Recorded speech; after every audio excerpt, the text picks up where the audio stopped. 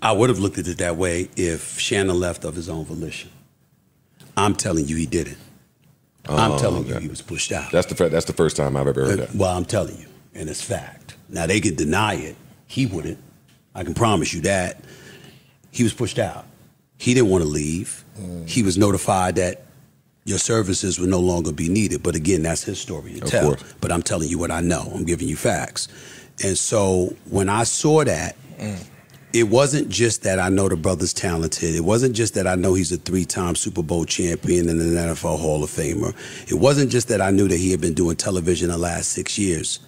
I saw me from the standpoint of I was let go in 2009. This is Brooks Davis on the check-in. So Stephen A. Smith was on the Joe Budden podcast. The funny thing is, he's going to say that it's for Shannon's story to tell, and then he sits on the couch and tells it.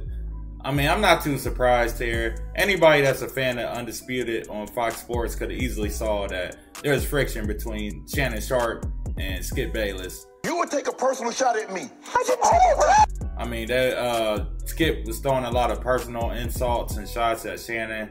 You know, he go overboard with it, he go off topic with it, and you know, it's Skip Bayless' show, so of course, at the end of the day, he got the overall say in what goes on with production.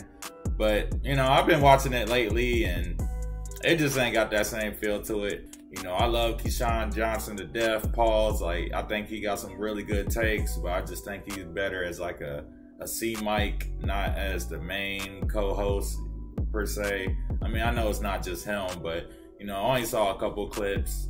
You know, I saw Skip, you know, trying to bait him in with the LeBron debate, and you know, can't nobody put Skip in a place like Shannon Sharpe does, you know what I'm saying? Like, Shannon, that's an aggressive type dude on the microphone. One, you ain't gonna overtalk him, and two, he gonna overtalk you if you let him. Like, he was always respectful in my opinion. He never went overboard in his debates.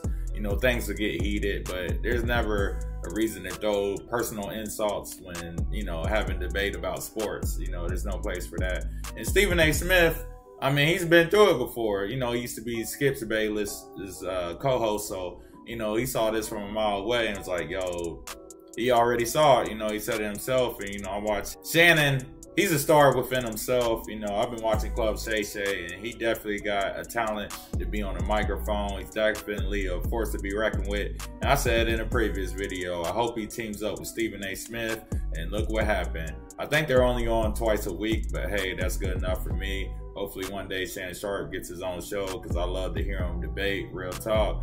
And like I said, don't nobody put Skip in his place like Shannon do. And I would love to see Shannon speak on what actually happened, but I got a strong feeling he ain't going to out of respect for Skip. I mean, Skip did give him a chance, and I feel like Shannon is one of them type guys that are extremely loyal, and, you know, he don't want to talk bad about somebody that gave him an opportunity, despite that person, you know, being disrespectful, wherever the case may be. But let me know how y'all feel about it in the comments. Y'all like this new Undisputed? Y'all think Stephen A.'s bugging for speaking on Shannon's business? Let me know in the comments. And of course, if you like the video, make sure you like and subscribe.